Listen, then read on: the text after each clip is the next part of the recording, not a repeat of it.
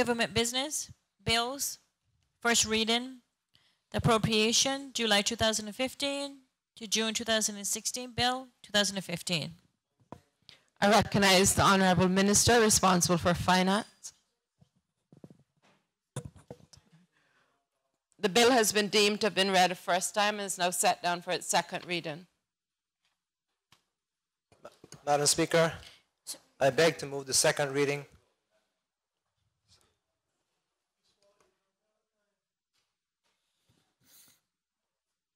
Second reading, the appropriation, July 2015 to June 2016 bill, 2015. Honorable Minister responsible for Finance. Thank you, Madam Speaker. Madam Speaker, I beg to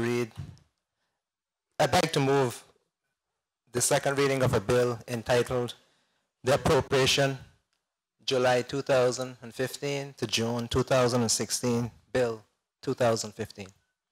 The bill has been duly moved. Does the Honorable Minister of Finance wish to speak to this bill? Thank you, Madam Speaker. I do. Please proceed.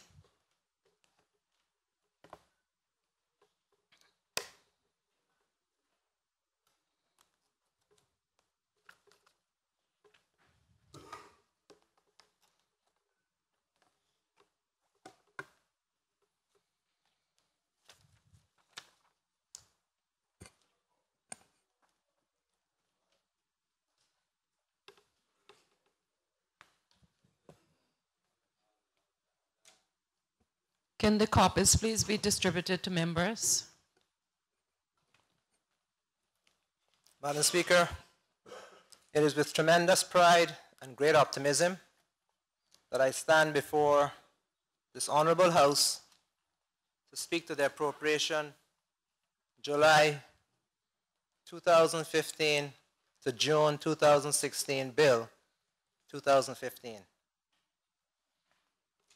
I will begin my address today by giving thanks to the Lord, without whose guidance and direction I would be unable to stand here before you to present my third budget since taking office in May 2013.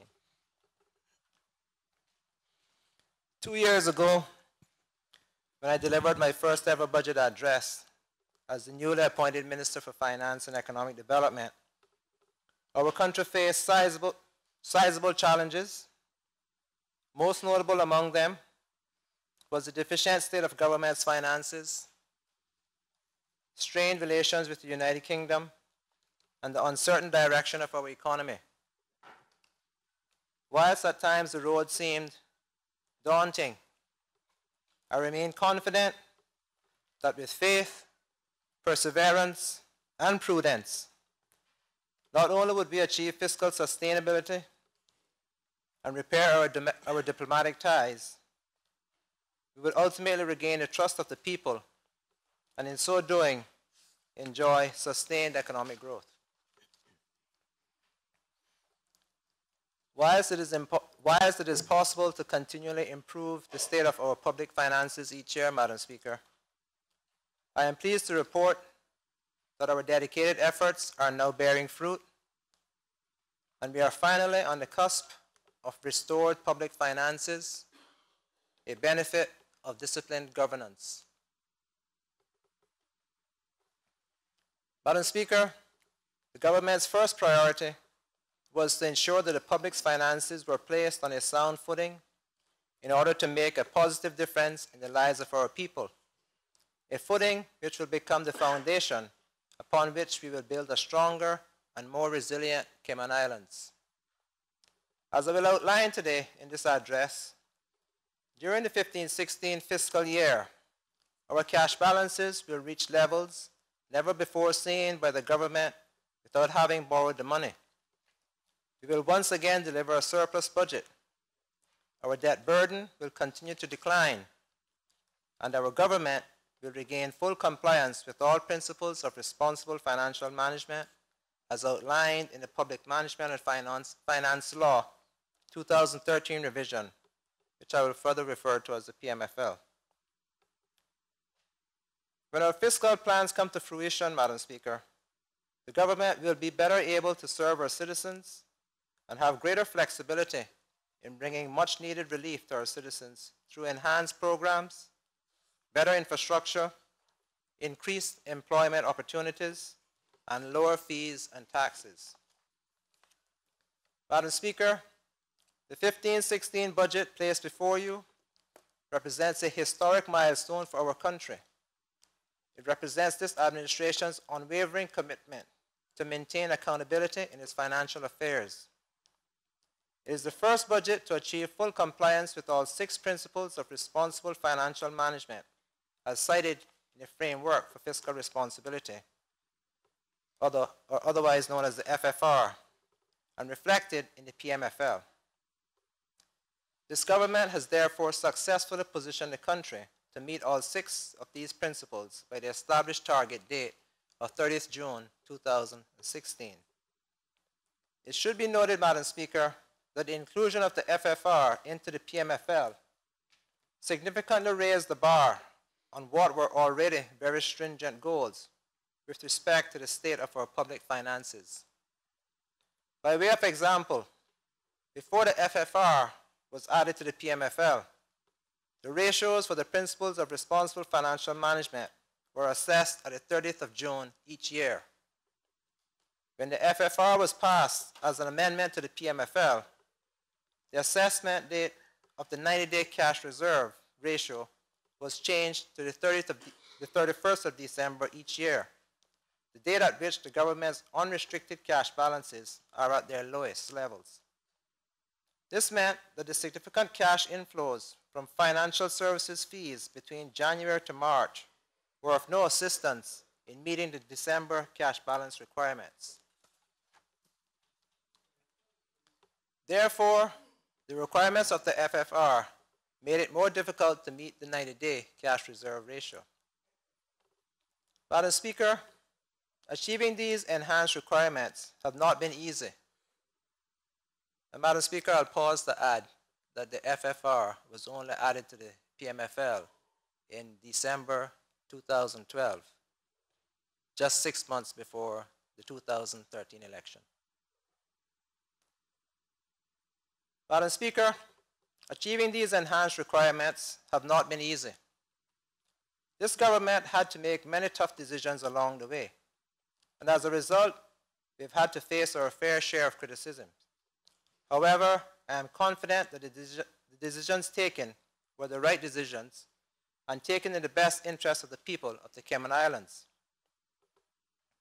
With respect to compliance with principles, Madam Speaker, I will now go into further details on the various principles under the PMFL and how the 15-16 budget forecasts achieve compliance with these principles. Number 1, net operating position.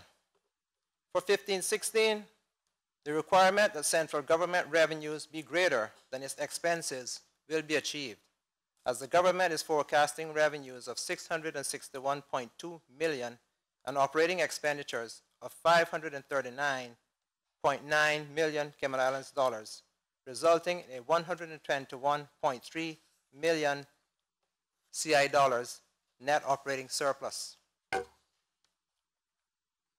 Number 2, net worth. At the end of 15-16, the requirement that central government assets, less its liabilities be positive, will be achieved, as the government's assets are forecast to exceed its liabilities by approximately $1.7 billion.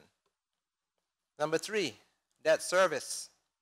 For 15-16, the requirement that annual payments on all public sector debt not be more than 10% of core government revenues will finally be achieved, as the government is forecasting a debt service ratio of 9.9%.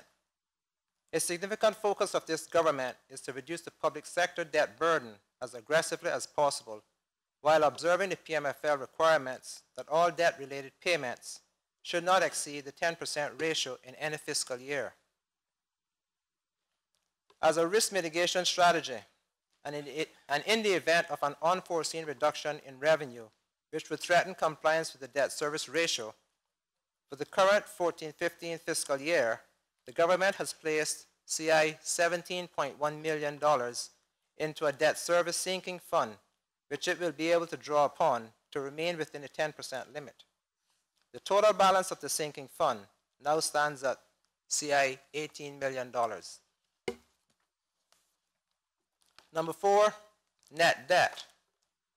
For 15-16, the requirement that the total debt of central government plus the weighted average debt balance of public entities less central government's liquid assets be no more than 80% of central government's revenue will be achieved, as the government is forecasting a net debt ratio of 45.5%. This is well below the legally prescribed limit of 80%. Number 5, cash reserves.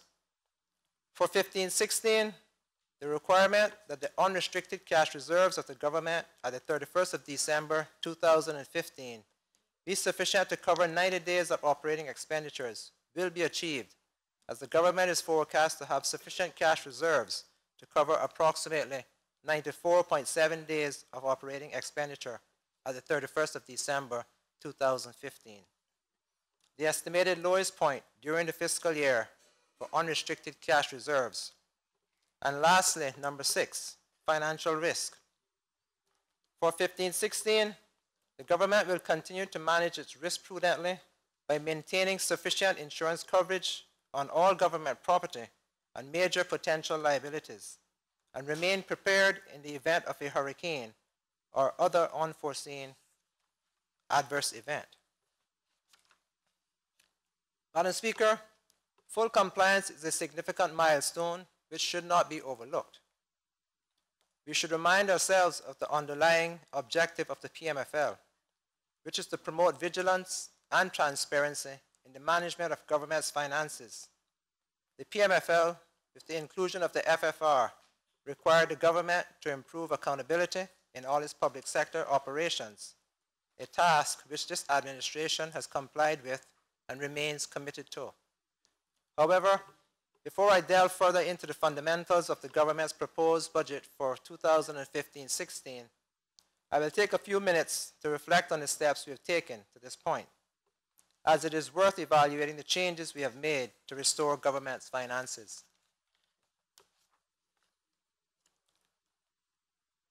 With respect to the 2013-14 unaudited actuals, the 13-14 fiscal year ended with a $109.1 million operating surplus for the entire public sector. This amount was $8.9 million greater than the full year original budget surplus of $100.2 million. Public entities reported a $9.1 million surplus, while central government achieved a $100 million surplus. This positive change in the operating performance was mainly due to higher than anticipated operating revenues, coupled with lower than expected operating expenses, and was achieved despite the 2.5% gratuitous payment of $3.7 million to the civil servants by the government in June 2014. Total revenue for 2013-14 were $2.6 million more than the $644.7 million projected in the approved budget. Higher than expected revenues were largely due to increased activity in the economy, as well as improved efficiency in revenue collections.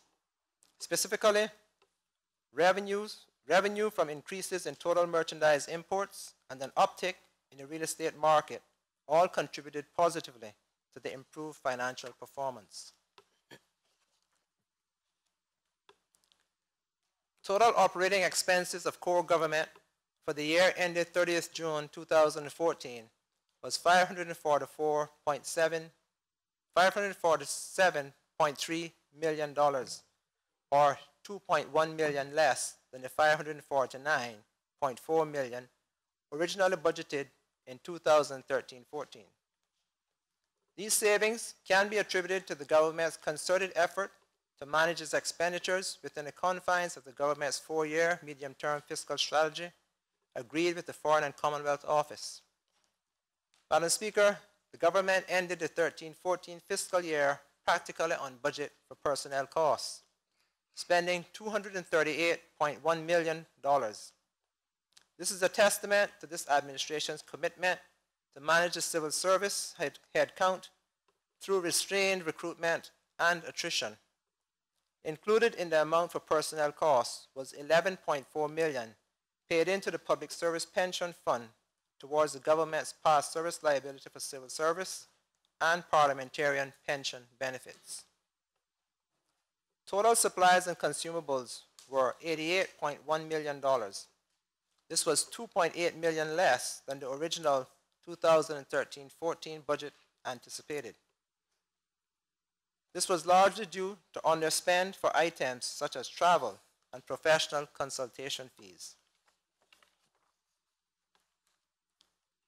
Total depreciation expense for the year was $25.9 million. This was $2.1 million less than budgeted. The delayed acquisition of certain assets which were originally planned to be acquired earlier in the year created these savings, Madam Speaker. For total debt overall, the government saved $0.9 million, or in other words, 900,000 Cayman Islands dollars in finance costs during the 13-14 fiscal year. This was due to our aggressive efforts to renegotiate interest rates, reduce the balance of public debt, minimize the use of the overdraft facility, and this administration stands on refraining from any new borrowings. Madam Speaker, compared to fiscal year 2012-2013, when the actual expense of CI 800,000 or $0.8 million was incurred on bank overdraft interest only, this administration reduced overdraft interest to $100,000 or $0.1 million during its first year in office, 2013-14, and then completely eliminated overdraft interest charges during the current 14-15 fiscal year. Madam Speaker, in other words, we only spend to the extent we can afford to, and we do not plan to enter into any debt instruments to finance recurrent expenditure. The government spent $102.2 million Cayman Islands dollars on outputs from statutory authorities and government-owned companies during the 13-14 fiscal year.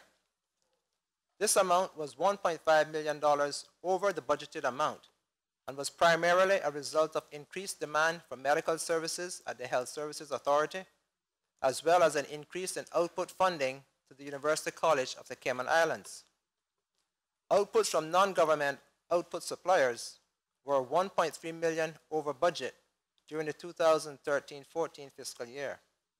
This was mainly due to the unpredictable nature of certain expenditures, such as legal aid services under the Bill of Rights, services for refugees, and overseas medical care. Madam Speaker, the government spent $31.1 million in transfer payments for the 2013-14 fiscal year, which was a savings of $2 million from what was originally budgeted. Part of these savings stem from the government's efforts to regularize the Young Nation Builders Scholarship Program by properly aligning the terms and conditions of those scholarships with those of the Education Council to ensure equal treatment for all persons receiving scholarships from the government.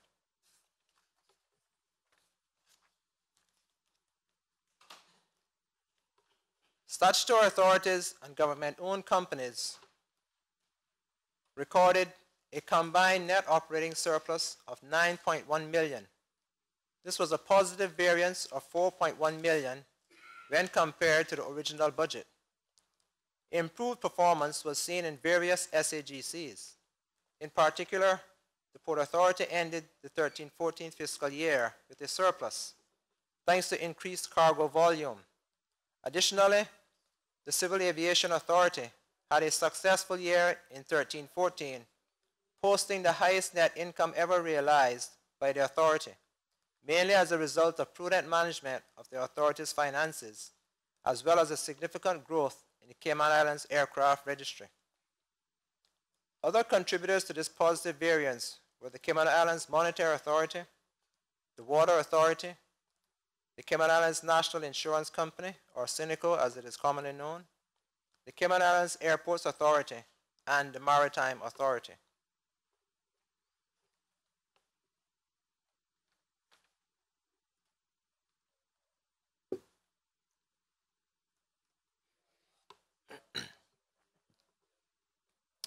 Madam Speaker, I will speak briefly about our public entities, which are usually not the area of focus during annual budget presentations. However, they are worthy of attention as collectively, along with having first call on the country's revenue, they incur operating expenditures of approximately CI $300 million annually and account for approximately 40% of the total operating expenses of the entire public sector. Madam Speaker, for several years following the introduction of the government's financial reform in 2004, the government's budget featured a line item called Net Deficit of Statutory Authorities and Government-Owned Companies. The people of these islands expect that this progressive-led administration will ensure that all public entities utilize their financial resources in a manner that benefits the country as a whole. Madam Speaker, we have instituted real management and guidance, challenging the public entities to improve their overall financial performance and holding them accountable for delivery. As a result, we are no longer seeing collective net deficits.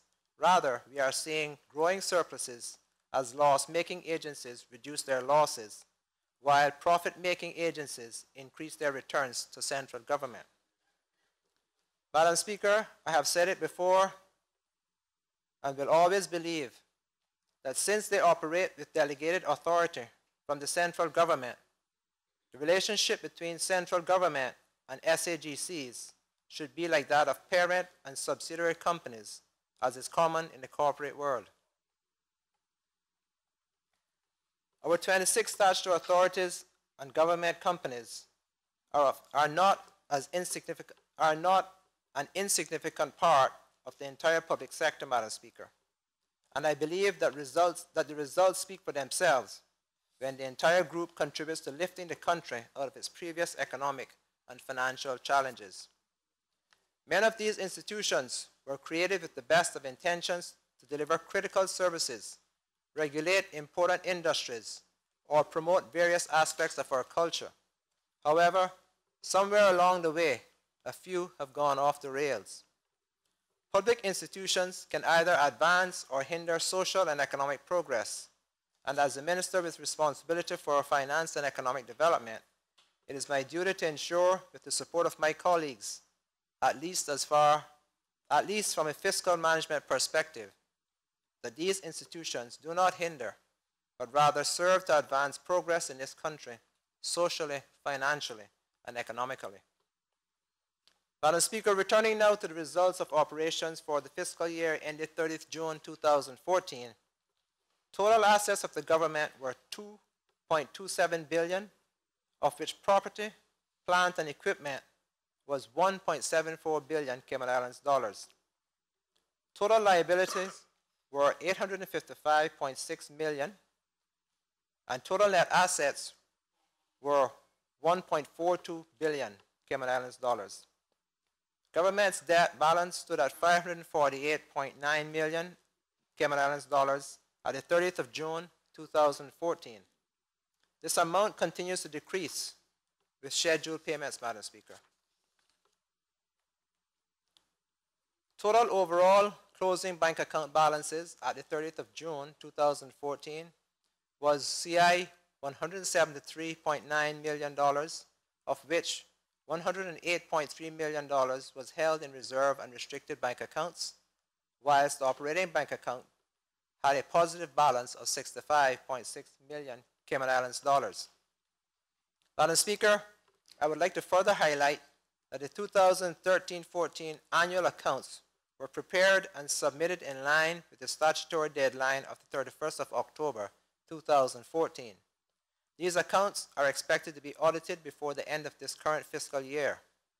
This will result in the first set of audited entire public sector accounts since the PMFL came into effect in 2004.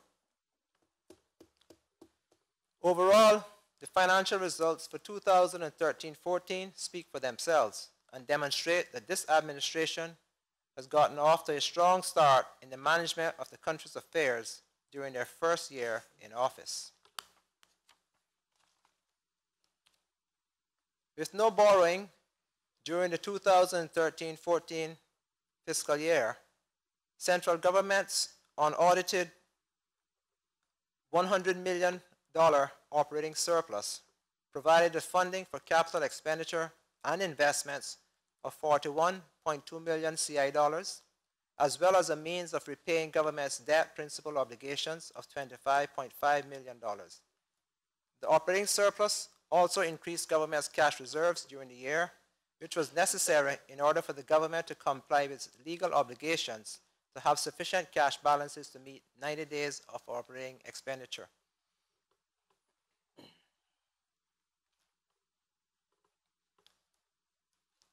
The further consideration that will be examined is whether to make a transfer of some cash balances to general reserves, Madam Speaker. Given that the government deliberately chose to manage its finances without the use of an overdraft facility, the operating bank account balance must always remain positive and always be sufficient to pay government's expenses. Making a transfer of cash to general reserves means that in the event of a subsequent need to use the amount transferred, the approval of the Legislative Assembly is required, and the time required to obtain approval may not allow for urgent use of the funds transferred to general reserves. Hence, the amount of any transfer to general reserves requires careful estimation, but such a transfer is noble, Madam Speaker, because in layman terms, it would represent the government's achievement in putting aside funds for a rainy day. And Madam Speaker, this is comparable to a business deciding whether to place more funds in a fixed deposit or to keep their checking account, or to keep it in their checking account to be utilized in meeting their expenses.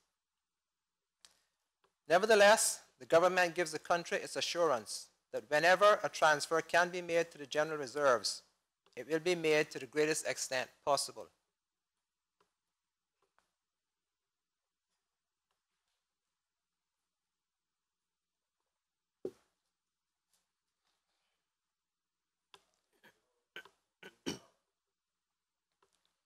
With respect to the 2014-15 financial forecast, Madam Speaker, I will now focus briefly on the forecast financial results for the current 2014-15 fiscal year as they form the foundation for the 2015-16 budget. At the 31st of March 2015, the forecast operating surplus for the financial year ending 30th June 2015 was 134.6 million Cayman Islands dollars, $6.6 million more than the 128 million originally anticipated in the 14-15 budget. The government's operating revenues were forecast to be 660.2 million Cayman Islands dollars. This amount is $2.4 million more than the 657.8 million originally budgeted.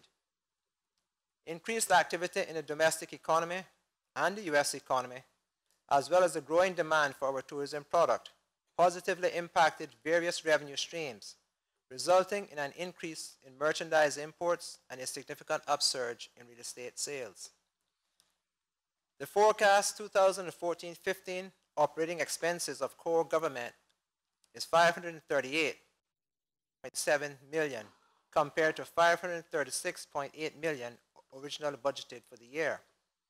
Once again, the government remains steadfast in carefully managing its expenditures. Personnel costs for 2014-15 are forecast to come in below budget at $232.3 million, or $9.5 million less than originally budgeted. The government has continued its efforts to gradually downsize the civil service and has placed special attention on improving employee efficiency in order to enhance the value and the provision of government services. Turning to financing expenses, Madam Speaker, the government is forecast to come in on budget at $28.5 million in financing expenses for the 2014-15 fiscal year.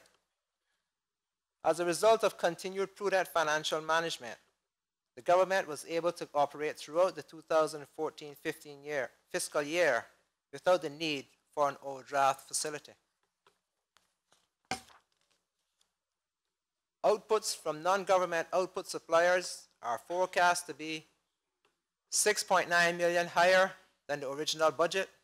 This is primarily due to an overutilization of overseas medical care, along with increased costs for the custody, care, and repatriation of the Cuban refugees, Madam Speaker.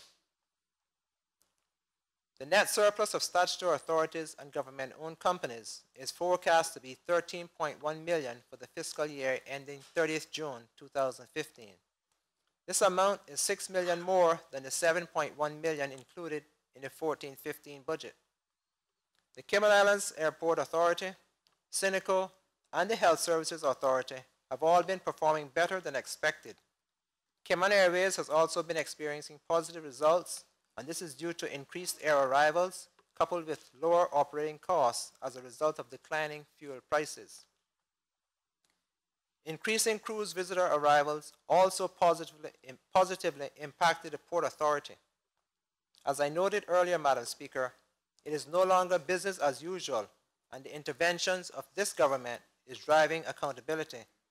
In driving accountability, it's starting to bear fruit. As a result of increased revenues and reduced operating expenditure, the central government is forecast to have closing bank account balances totaling $269.6 million Cayman Islands dollars. This amount is $13.5 million more than the $256.1 million shown in the 2014-15 budget. The very important operating bank account balance is expected to be $138.4 million at the 30th of June 2015, and restricted cash balances will make up the difference of $131.2 million Cayman Islands dollars.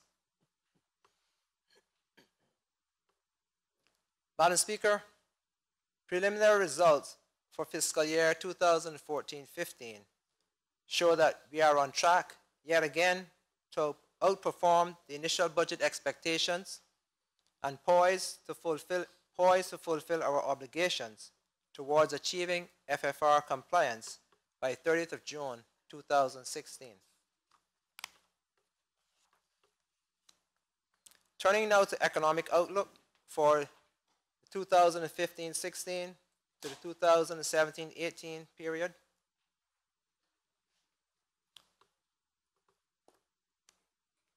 Madam Speaker, the economic landscape over the medium term looks favorable. Overall growth for our country, particularly as it relates to our tourism sector, is foreseen to be on an upward trajectory. Although our domestic sector is contingent on growth in the advanced economies, recent projections for these economies suggest accelerated recovery. In particular, GDP growth for the United States is projected to jump from 2.4% in 2014 to 3.1% in 2015, and that is despite the first quarter performance in the United States, Madam Speaker.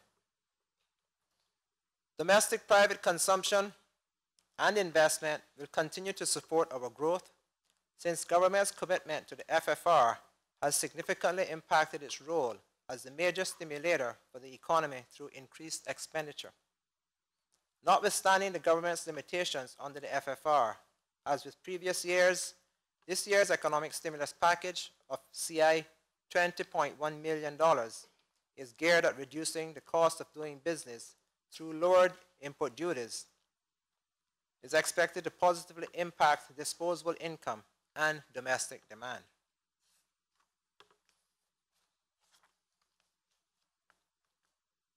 Economic growth over the medium term is also expected to be driven by the construction sector, Madam Speaker, stemming from a number of private sector investment projects.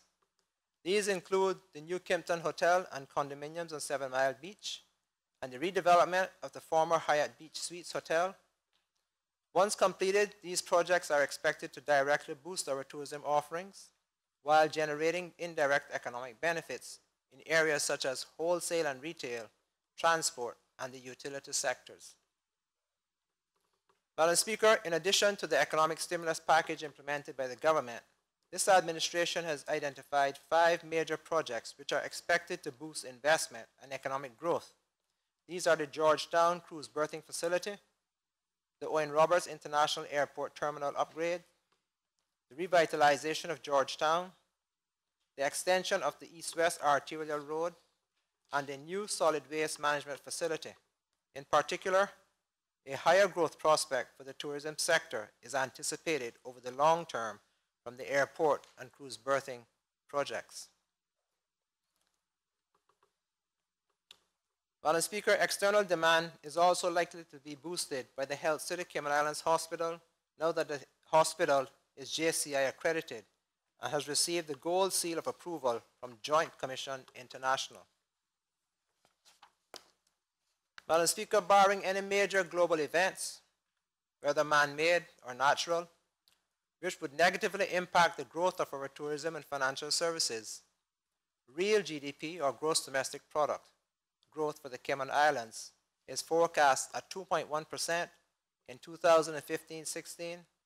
Thereafter, the growth rate is forecast to grow to 2.3% in 2016-17 and 2.6% in 2017-18. With respect to inflation, Madam Speaker, with the anticipated boost to domestic demand for goods and services resulting from the increase in tourism, along with the implementation of various infrastructure projects, slightly higher inflation rates are projected over the coming years.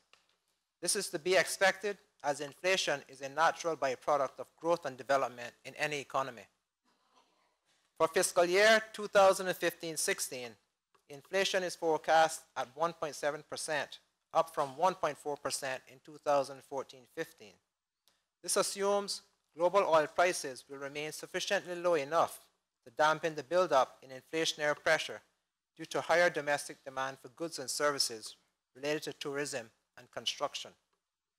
Thereafter, the inflation rate is forecast to increase to 2% in 2016-17 and then to 2.4% in 2017-18.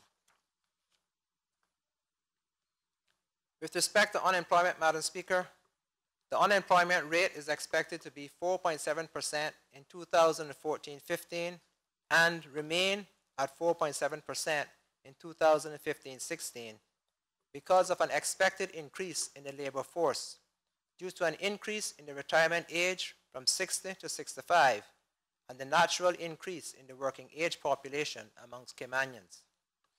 Thereafter, the unemployment rate will decline to 4.5% in 2016-17, and it is expected to remain at 4.5% in 2017-18.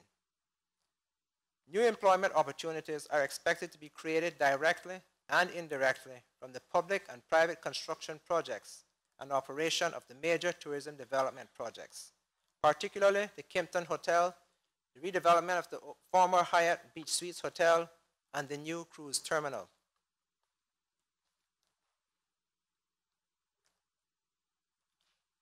Turning now to the current account, Madam Speaker.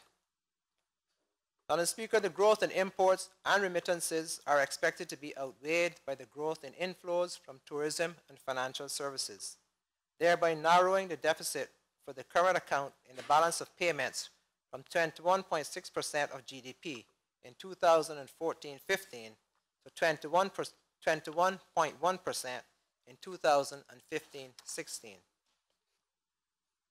While inflows from tourism services are expected to be higher in the succeeding years, outflow of payments to the rest of the world are expected to accelerate due to the volume of construction materials and consumable goods imported to facilitate the planned private and public sector projects.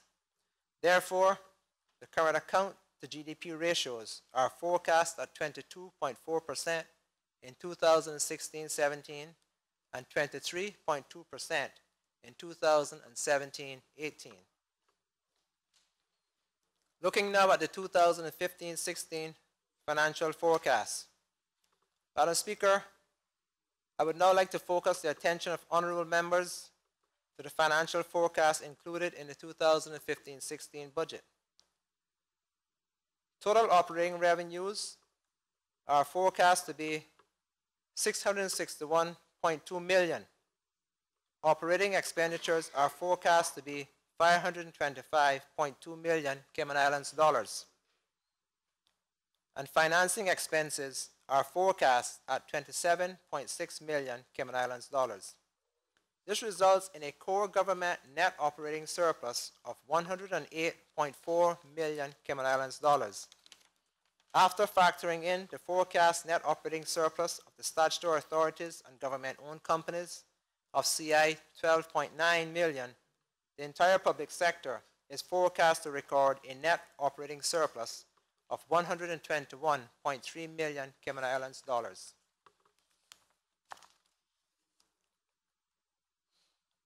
The 2015-16 net operating cash flows are forecast to be CI 139.6 million.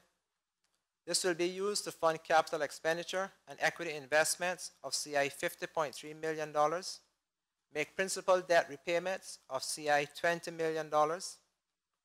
Other cash inflows expected during the year amount to CI 2.7 million, and the remaining balance of CI 72 million will be used to further improve government's operating cash balances.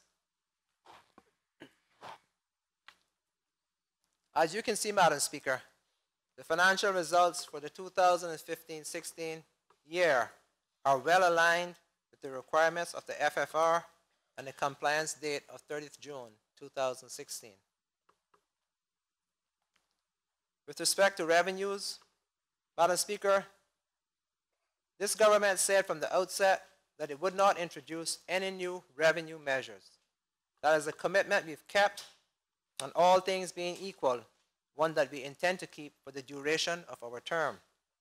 Madam Speaker, the revenue that the government collects is an absolute necessity, as it enables the government to improve our infrastructure, provide educational opportunities for our children, health care and security for our citizens, and provide for the less fortunate among us. The 2015-16 forecast operating revenue of CI $661.2 million includes no new revenue measures and represents a very conservative 1% growth rate over what was budgeted for 2014-15. This is possible because of the growth in the domestic economy, Madam Speaker. This government has recognized the challenges faced by many Caymanians on a daily basis in trying to make ends meet. The government therefore took steps to provide relief to the average citizen through the reduction of rates for their revenue items, which will continue to have maximum impact on disposable income and the economy over the coming year. Madam Speaker, as you know, there are few tangible goods produced in the Cayman Islands, and much of what we consume is imported from elsewhere. The reduction of 2 percentage points on the majority of dutiable items was one measure that the government implemented in 2014-15, which will continue for the 2015-16 fiscal year. Madam Speaker, everyone knows that the cost of electricity in the Cayman Islands account for a major part of private household spending, as well as the cost of doing business. In 2014-15, the government began to provide some relief by reducing the import duty placed on diesel fuel consumed by CUC by 25 cents per gallon, which took effect in January 2015. The value of the revenue foregone from January to June 2015 is estimated to be 4.2 million Cayman Islands dollars. For the 2015-16, the 25 cents duty reduction equates to additional disposable income of 4.2 million between July to December 2015, and a further 4.2 million boost between January to June 2016. In addition to what has been detailed above, Madam Speaker, the government will again reduce the import duty placed on diesel fuel consumed by CUC by an additional 25 cents per gallon starting 1st of January 2016. This means that the government will forsake a further CI $4.2 million during the last 6 months of the 2015-16 fiscal year. Therefore, the total diesel duty reduction from January 2015 to June 2016 is CI 16.8 million Cayman Islands dollars. When considering each of the 25 cents reduction that were taken in January 2015 and January 2016. This reduction will provide further relief to the cost of electricity, as well as generate increased disposable income to be spent within the local economy. Once again, it is expected that additional disposable income will result in a greater level of spending in the economy, which will provide increased activity for business entities, greater opportunities for employment, and enhanced quality of life for individuals.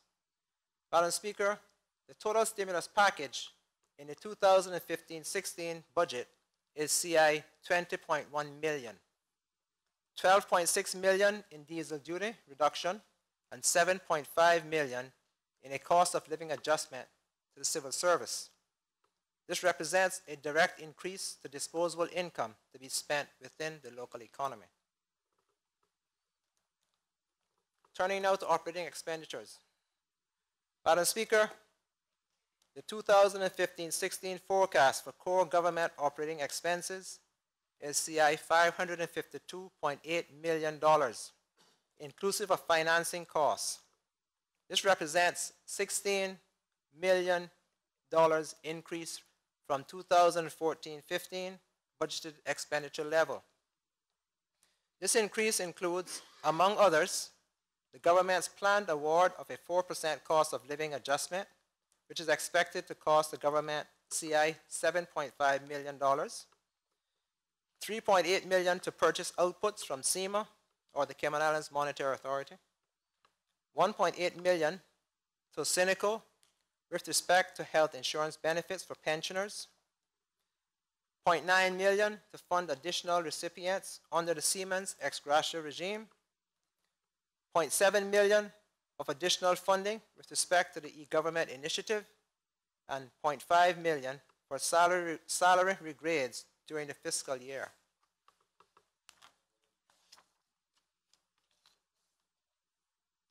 Madam Speaker, this government will not allow fiscal constraints and the challenges of our present circumstances to prevent us from capitalizing on key opportunities and making short-term sacrifices to realize long-term benefits. Therefore, Madam Speaker, whilst the 2015-16 budget shows a 3% increase in the government's planned operating expenses, the reality is that we are also making investments into innovative methods of delivering enhanced services to our citizens, which will make the government more efficient and save the country money in the medium to long term. Madam Speaker, we are aware that we must do more with less. However, it is equally important that we identify those priority areas that will place the country and our people in the best possible position for this and future generations to grow and develop economically and socially. Yes, we are going to do more with less, as we have been doing, but more importantly, we are going to do things right. That means we are focusing on investments in education for our people, for their upward mobility, social advancement, and to reach the level of economic prosperity that is the potential of every Caymanian. We will invest in necessary infrastructure to facilitate growth and diversification and support the key pillars of our economy. We will invest in modern technology, and we will improve government services at all levels. But we are not going to increase the tax burden in order to do so. The government has a firm grip on the situation, Madam Speaker.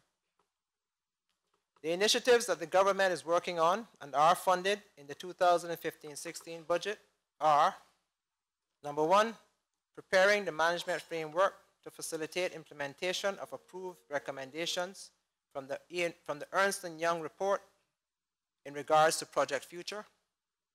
Number 2, investing in e-government initiatives to improve access, service levels, and efficiency across the public sector.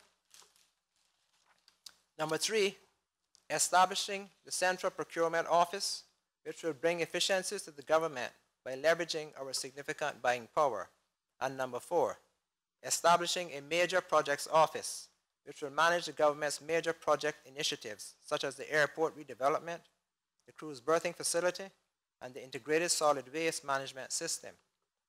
Madam Speaker, the major components of the operating expenses in the appropriation bill are as follows.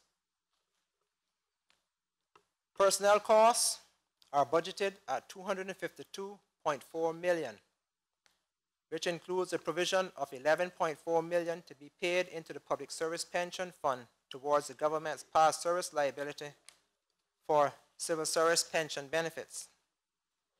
Personnel costs are by far the largest component of the government's budget. Also included in the government's fiscal plan is a cost of living adjustment of 4% for civil servants.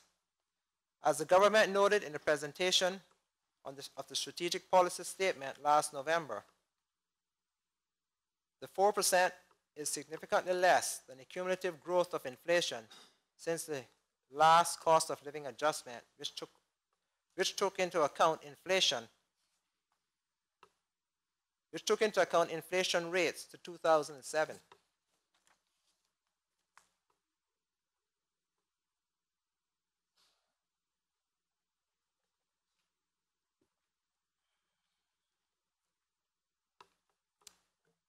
Madam Speaker, whilst the government would like to do more and to catch up with the rate of inflation, we have to be cognizant that our continued fiscal constraints and the need for ongoing sacrifices for the benefit of the entire country.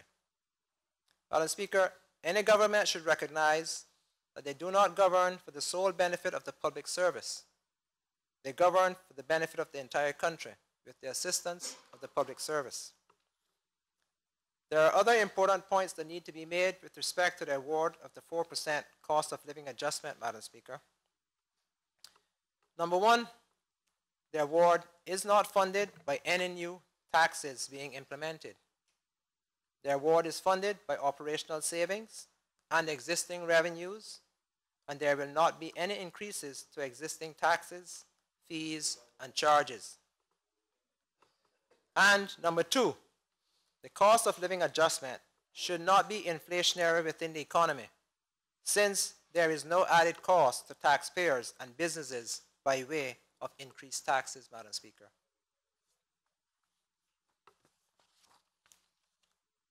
Madam Speaker, I wish to take a few minutes to speak about a matter concerning the civil service personnel costs, a matter which successive governments have neglected.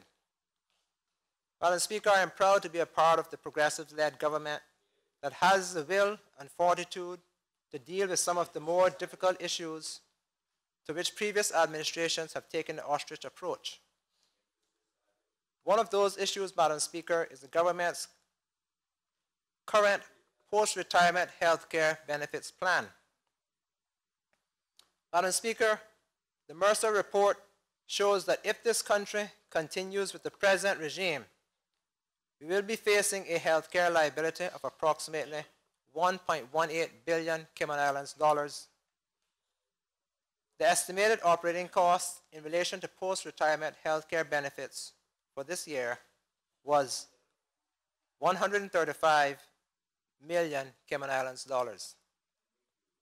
Madam Speaker, that analysis suggests that without taking the necessary steps, it is the country that will suffer. Madam Speaker, this Honorable House enacted legislation which requires the government to ensure that its fiscal plans do not entail annual operating costs which are greater than the expected revenues from the same fiscal year. In other words, when it comes to the current post-retirement health care benefit regime, we have to accept that it is simply unaffordable and something must be done in the best long-term interest of the Cayman Islands. If left unresolved, in 3 years, the current post-retirement healthcare regime will cost the government approximately 161.8 million Cayman Islands dollars for the 2017-18 fiscal year. Such a situation would limit the government's ability to provide future relief in terms of reduced fees and taxes to the country, as we would need to keep the government's revenues sufficiently high enough to absorb such significant costs, and may even impinge upon the provision of essential services. As I said in my address in the 2015-16 Strategic Policy Statement, the government intends to own this problem and to do something about it. Now that we have the Mercer report, Madam Speaker, we are in the process of negotiating appropriate measures which we hope will be sustainable for the country. Working with our actuaries and the civil service, the government will be considering the feasibility of the following measures. Number one, we will raise the retirement age from 60 to 65 years. Madam Speaker, present life expectancy in the Cayman Islands is approximately 82 years.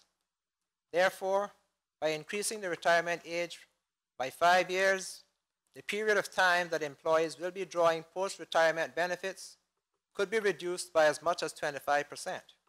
However, this does not only benefit the country, it also allows willing and able civil servants to earn a higher salary as compared to a pension, negotiate lower mortgage payments with more years to repay their mortgages, and the associated mental and physical health benefits of working and remaining active.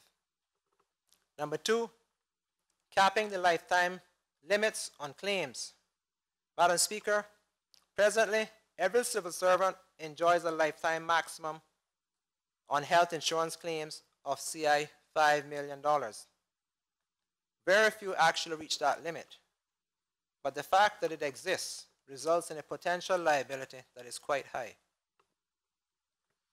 The government will therefore propose to lower that limit to a more realistic figure, which will also limit government's potential future liability.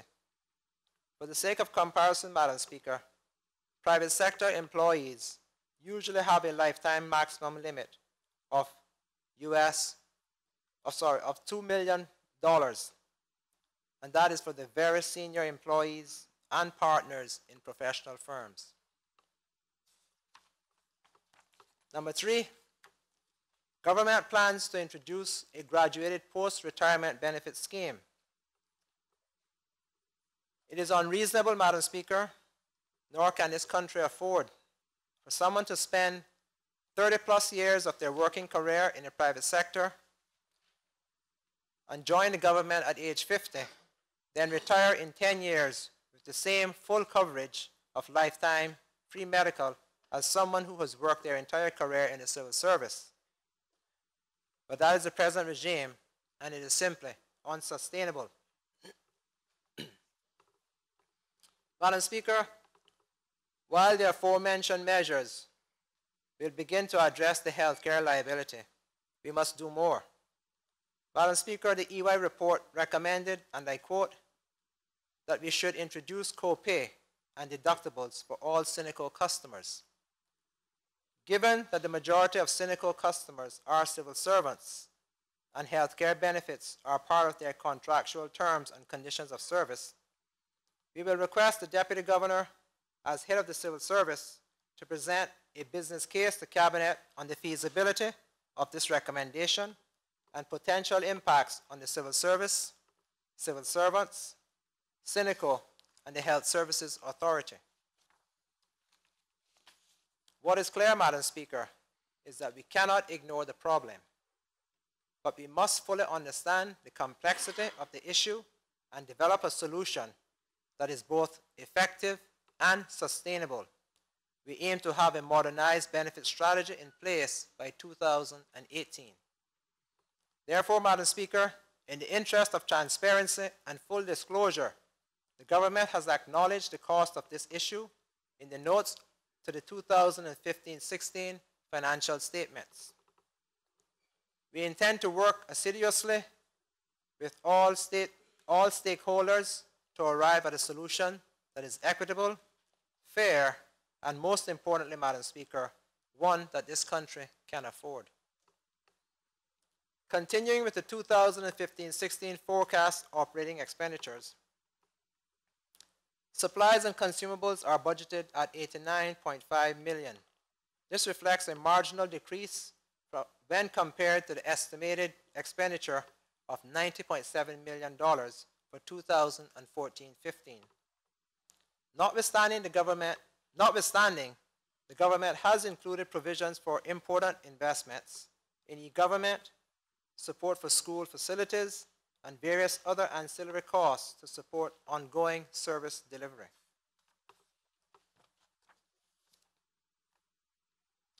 Outputs from statutory authorities and government-owned companies are budgeted to be $98.7 million for 2015-16. This amount is $4.6 million more than the forecast $94.1 million for 2014-15. Madam Speaker, the importance of the Cayman Islands Monetary Authority to our crucial financial services industry cannot be overemphasized. Therefore, when CEMA reported to the government that it may not yield the previously expected level of revenue from the hedge funds directorship fees, the government took swift action in providing an additional output funding of CI $3.8 million to ensure that there would be no interruption to the operations of that agency. Madam Speaker, earlier I spoke about the growing concern of increased costs associated with the current post-retirement health care benefits regime.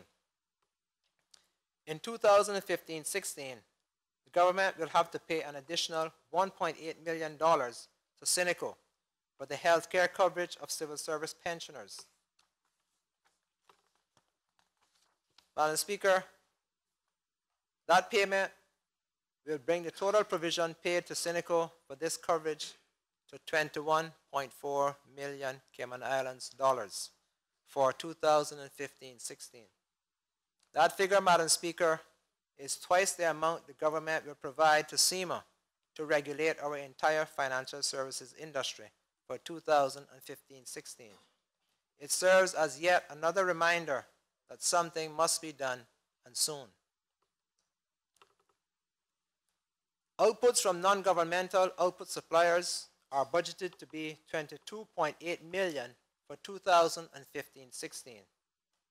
The major items in this category are $11.4 million for the provision of overseas medical care for indigents, $2.7 million to provide legal aid services to qualified persons, $1.6 million to provide rental assistance to persons in need, and $1.5 million for primary and secondary education by private schools.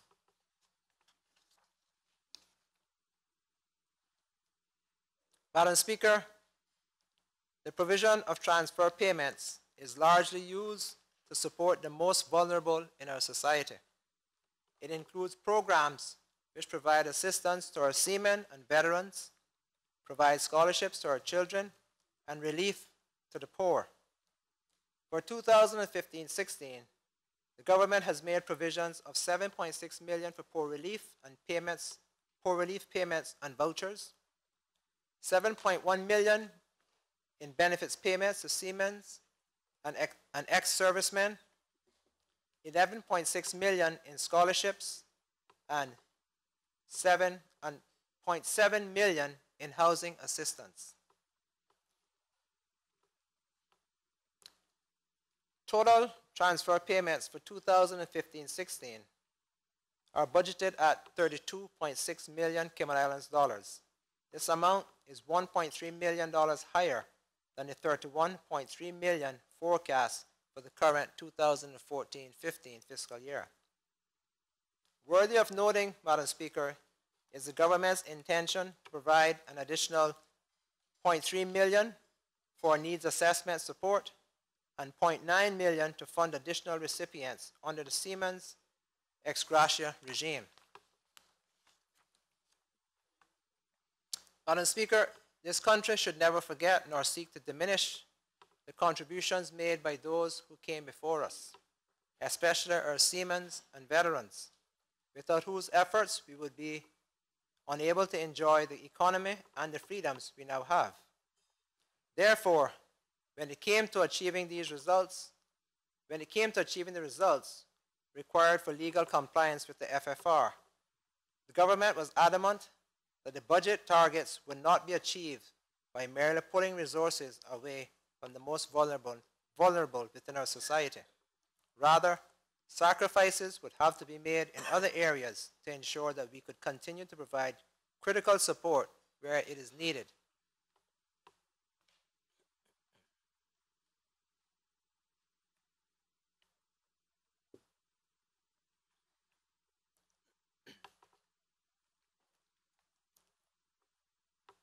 Turning now to financing expenses, Madam Speaker. Financing expenses are budgeted to be 27.6 million Cayman Islands dollars for the 2015-16 fiscal year. This represents a 0.9 million decrease from the 2014-15 forecast amount of $28.5 million. Financing costs will continue on a declining trajectory, Madam Speaker, as the government continues to work hard to reduce public sector debt levels. I am also happy to report, Madam Speaker, that no ancillary borrowing costs will be incurred for 2015-16, as the government does not plan to undertake any new long-term borrowings, nor will it require the use of any overdraft facilities.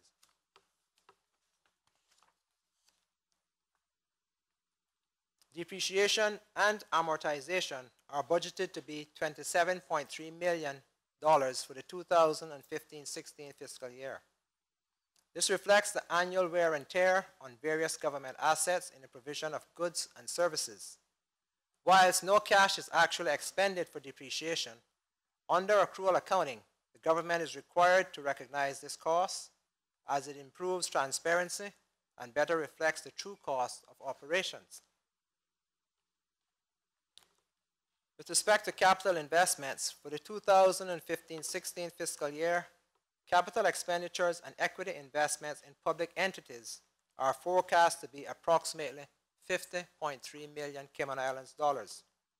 The 2015-16 budget allocates 31.3 million Cayman Islands dollars to be invested in assets of the core government, such as CI 10.5 million for the Ministry of Planning, Lands, Agriculture, Housing and Infrastructure for various capital projects, including CI 5.3 million relating to the revitalization of Central Georgetown, and $3 million to cover gazetted land claims associated with planned road works. $8 million to the Ministry of District Administration, Tourism and Transport for various capital projects, including $4.2 million towards the cruise berthing facility, and $3.5 million for various capital projects on Cayman Brac. $5 million for the Ministry of Education, Employment and Gender Affairs toward the phased construction of John Gray High School, $2.2 million for the Ministry of Health and Culture for various capital projects, including solid waste management, $2 million for the Ministry of Home Affairs for capital projects relating to national security, and $1.5 million to the Ministry of Community Affairs, Youth and Sports for upgrades to the Hague-Bodden Play Field and to develop a walking track at the Bodden Town Primary School. Additionally, a sum of $19 million will be invested in statutory authorities and government companies, primarily to fund the debt service obligations of these entities. The major investments in this category are $9 million to the Cayman Turtle Farm 1983 Limited to fund debt servicing and operational losses, $5.1 million to Cayman Airways Limited to fund debt servicing and capital expenditures, $2.4 million to the National Housing Development Trust to fund debt servicing obligations, and $1.5 million to the Cayman Islands Development Bank as part of the recapitalization of that entity. With respect to cash and debt management, Madam Speaker, during the 2015-16 fiscal year, total cash balances are expected to grow by $72 million, reaching $341.6 million by the 30th of June 2016. When this is achieved, it will be unprecedented for a year in which the government undertook no new borrowings. At the 1st of July 2015, the core government's debt is expected to be $523.4 million Cayman Islands dollars.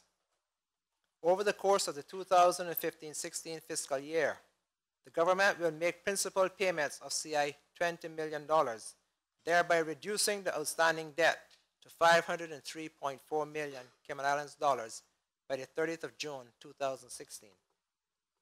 Madam Speaker, I would also like to share with my legislative colleagues that the Cayman Islands Development Bank, or CIDB, will make an early repayment of a US $5 million bond before the end of this current fiscal year, 30th of June 2015, using its own reserves. This particular bond, Madam Speaker, is not legally due for payment until the 2015-16 financial year. However, early repayment will save the country on interest costs, strengthen the balance sheet of CIDB, and place the organization on a more sustainable footing going forward. This action is consistent with our prudent fiscal management policies and our unwavering resolve to reduce the public sector debt burden.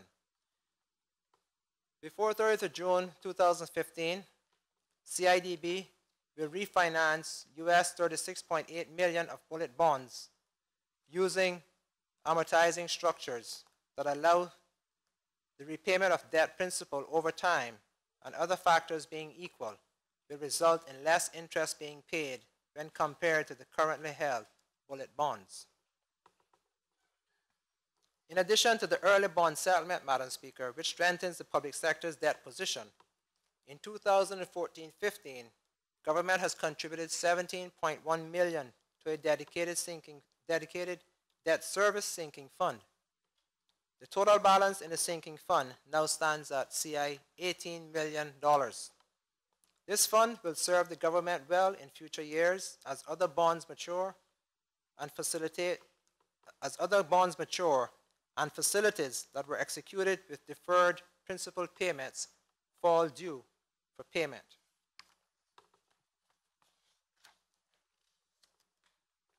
Therefore, Madam Speaker, the government's overarching fiscal policy for the 2015-16 budget will continue to center on, number one, controlling operating expenditures, number two, limiting capital investments, number three, decreasing public debt, and number four, no new long-term borrowings.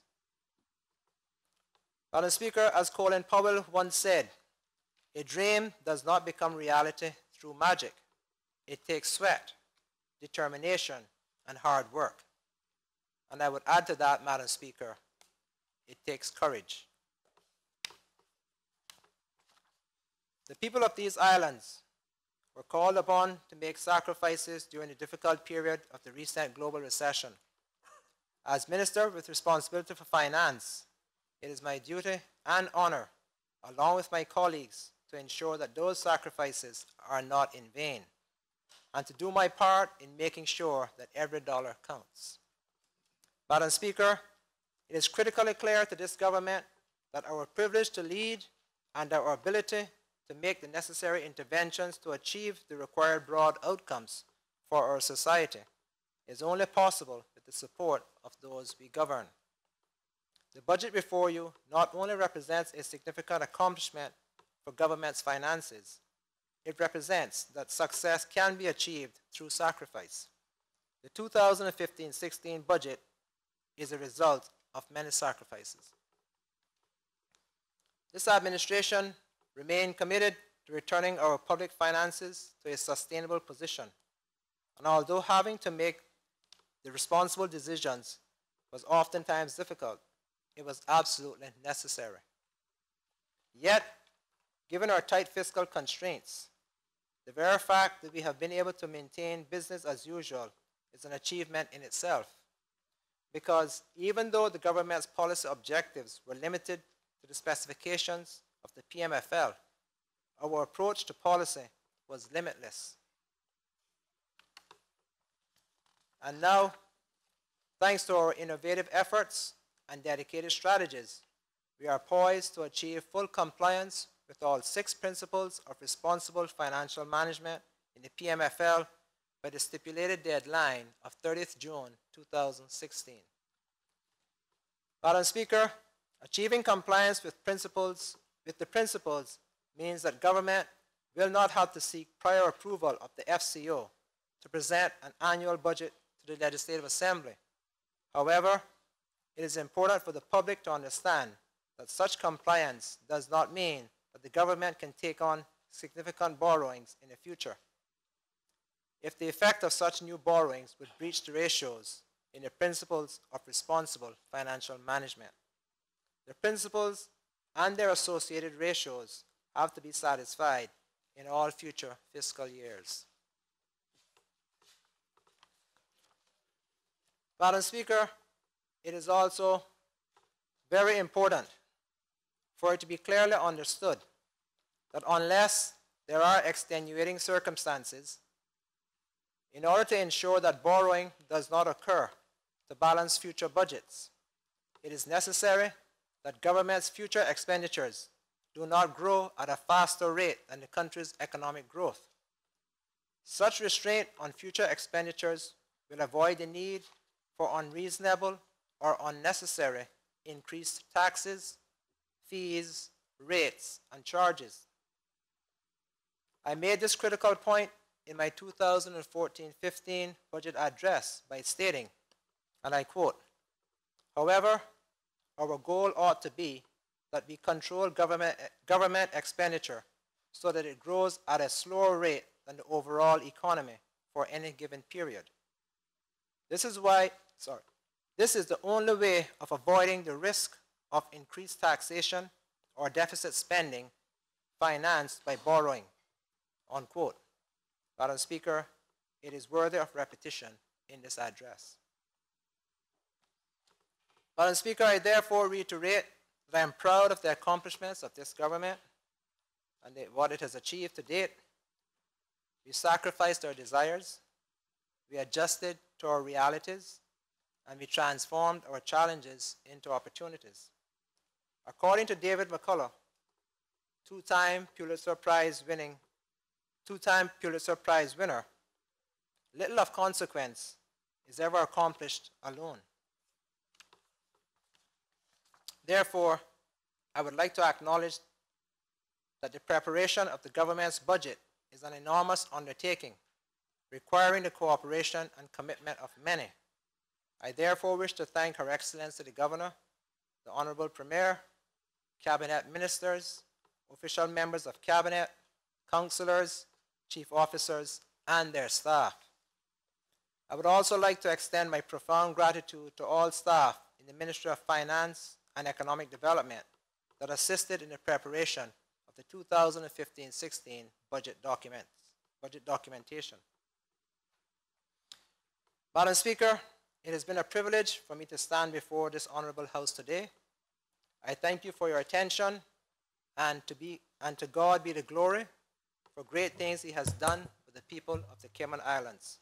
I humbly commend the appropriation July 2015 to June 2016 Bill 2015 to this honorable House and ask all members for their support of the bill. Thank you, Madam Speaker.